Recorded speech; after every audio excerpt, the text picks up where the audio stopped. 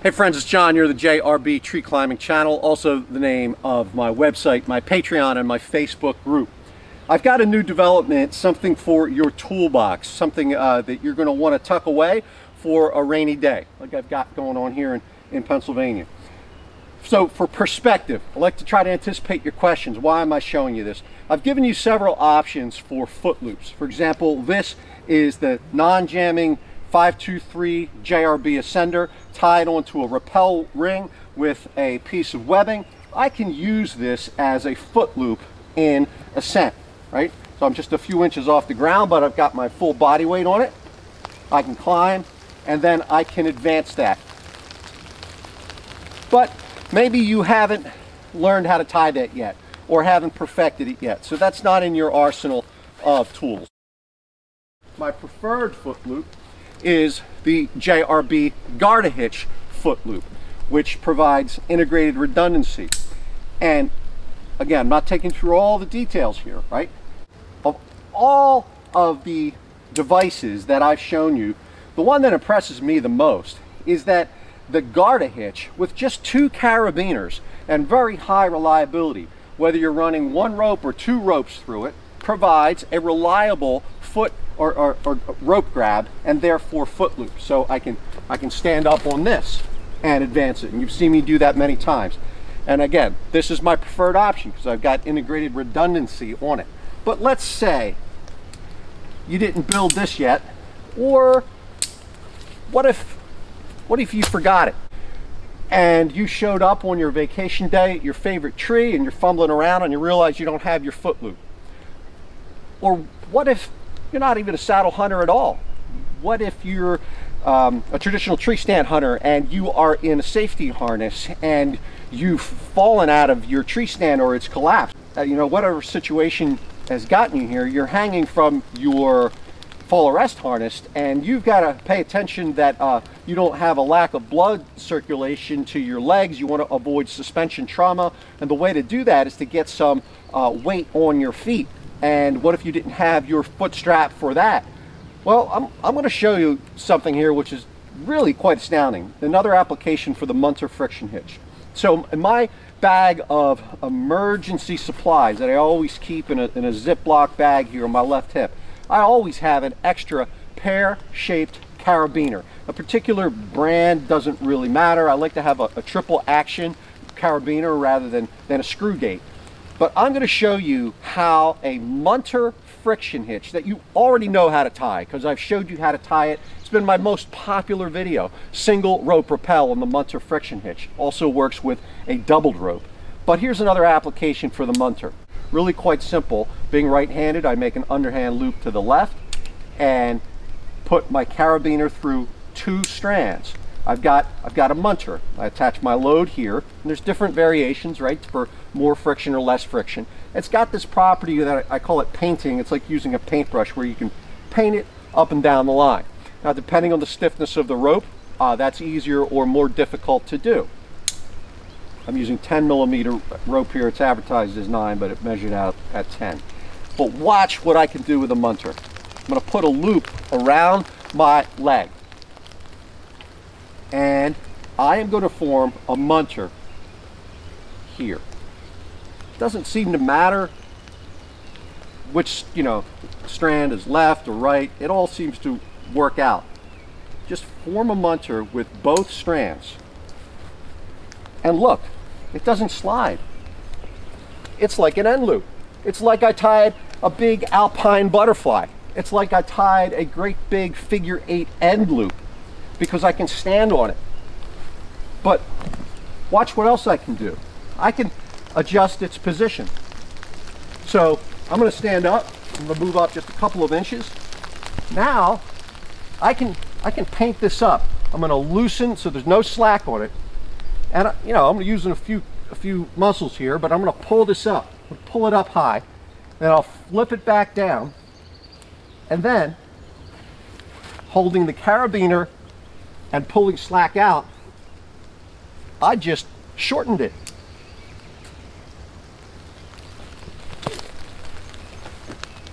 I'm self-filming here today, so I'm going to go out of your field of view quick. Let's see it again from scratch. And you might have to readjust it a couple of times on the way up if a couple of loops get, you know, if you get any spins in it. But this time I put it around, coming up on the inside of my foot. I'm forming a munter with both strands,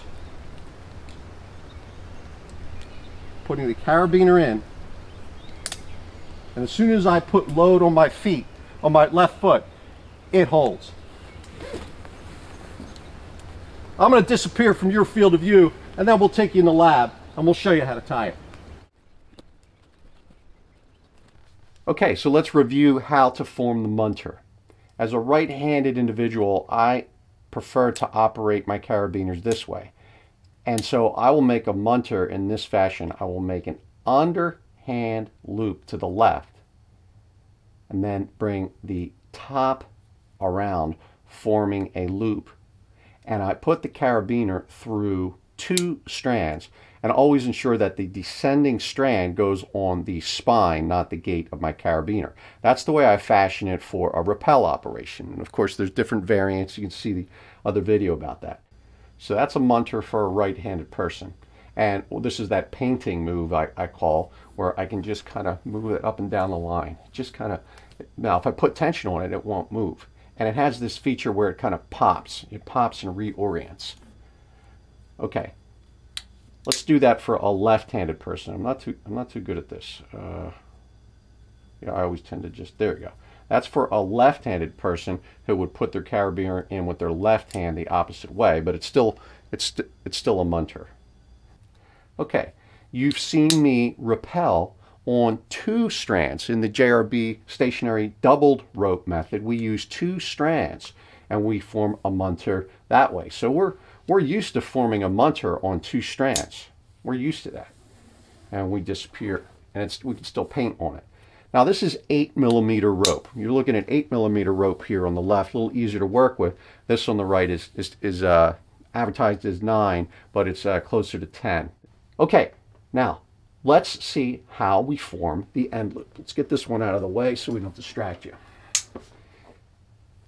I form the loop down below. And now, given that I know how to tie a munter with 2 strands, I simply execute that right here and I disregard this strand. Just disregard it. I'm going to form a munter right here. And I don't really pay much attention to, you know, trying to line it up for no twists and turns. There might be a 180-degree twist in the line, but this is just an emergency device. Wouldn't use it for my primary climbing method. But there you have it. As soon as I form it and I push down with my foot, it takes load. Let's paint it up. Pop it over. And here's how you take slack out. Without my foot on it, and just pull the biner down and the working end up. See what's happening? It's moving inside, just like you'd expect with a munter. But as soon as I put load here, it binds. As soon as I put load. You can sometimes get two steps out by making one upward painting move, and then you can sometimes get 2 steps out of it when climbing. Okay, I'm going to switch over to the larger rope, but just make note, here's a couple other carabiners. Here's this large, this happens to be a Petzl, but it's a large pear-shaped carabiner. Here's a really old climbing carabiner, a screw gate, about the same size. We want a large carabiner for this because we're going to be putting 4 strands through. And you know, again, on 10mm rope, I could still do it. I don't know if I could really pull this off with arborist diameter ropes. But don't worry about the arborists. They got plenty of tools in their toolbox. Let's form it here. Okay? Got my foot loop formed. You can't see my foot, obviously, out of view. Let's form a munter right here. Underhand loop to the left. Disregard that. Just disregard it. And carabiner goes through 4 strands. And again, the load lines are on the spine of the carabiner. Want to take slack out? Simply pull down on the carabiner and up on the line. Put your foot down, immediately takes load. Want to advance it, want to paint upward, you have to remove load with your foot. It pops, goes over, takes load. Okay, now how strong is it? I don't know exactly. So let's do a little test. I've got some weight just out of view. We're gonna form one here. Okay, we're gonna form one right about here, and I'm working alone in my basement late at night, so you're gonna have to pardon me while I get things into position. So I've got that loop there. I'm gonna clip that onto the weight. I'll take some slack out. Okay, that's good enough. And what I'll do is I will put the camera up to focus on the scale. Okay, so we are in kilonewtons. A kilonewton is 225 pounds. And just think of that as the weight of a big person, right? A big person weighs 225 pounds. So that's a nice thing about that system. Now what I'm going to do is I'm going to drop some weight on here. Hopefully I'm still in view. I am. 1.13 kilonewtons. I'm going to put some more weight in the form of me. In the form of me on this line. And look, I've got us at 2 kilonewtons. So 450 pounds. And it is holding strong.